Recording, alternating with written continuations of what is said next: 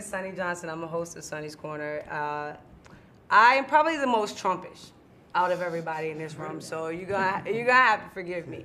The black community is not doing okay.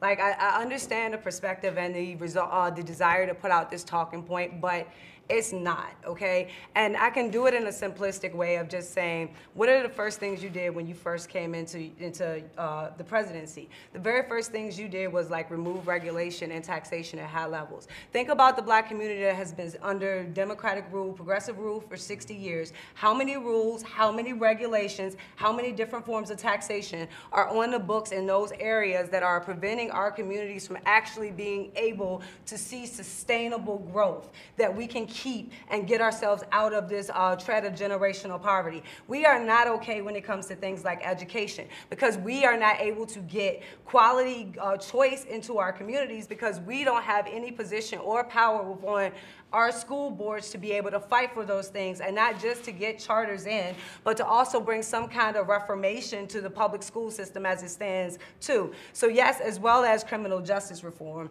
and a lot of other things, as well as health and things we could put down the list.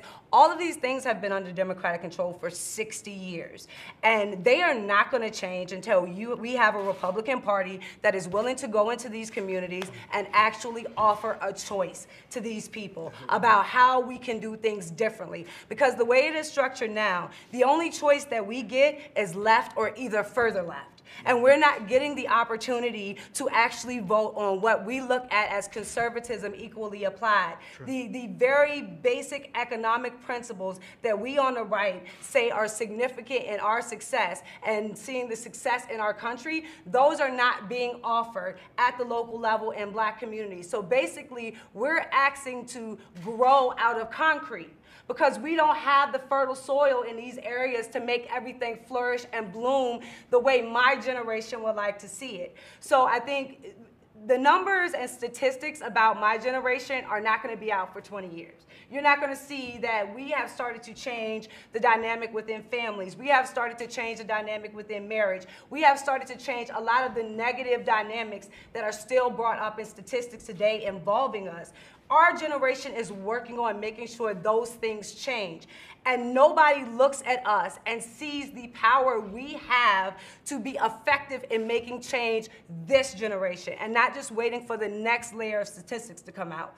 So until we can actually get an honest dialogue on the right out into the ether, then you're going to keep on having, the fake news media spread lies because we aren't there giving another choice as to how these things could be done. And it's going to continue to go left if we aren't there giving an option to make it go right.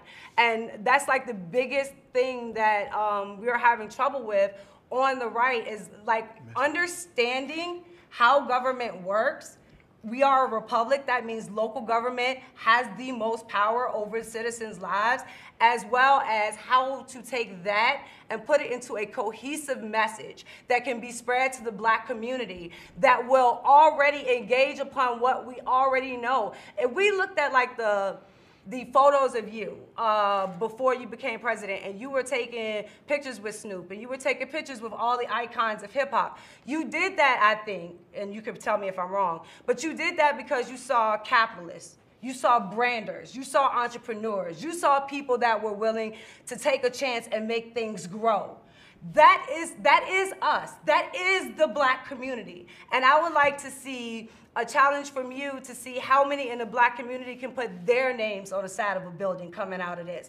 If we're really going to reshape and reform the way that we do this, issue that challenge, because that's what we need more now than ever.